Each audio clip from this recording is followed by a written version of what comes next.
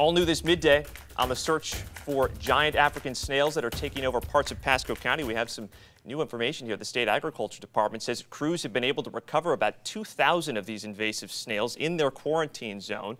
This is all part of a 17-month-long treatment cycle to kill these snails with chemicals. They're also even using canines that can sniff them out. The most immediate threat from these snails is to our crops and plants, but they can be dangerous to humans and your house. The main thing is we just ask them not to handle them. And the only way they could be infected is if they actually ingested the nematode or the snail, if they're eating the snails. Well, if you do see the snails, this is what they look like. If you see them in their yard, they say just leave them, call the Department of Agriculture. They can send someone out to retrieve them. Still ahead here tonight at 5 o'clock, 10 Tampa Bay is taking you inside the quarantine zone. We'll give you a closer look at how crews are getting rid of these and the impact they're having.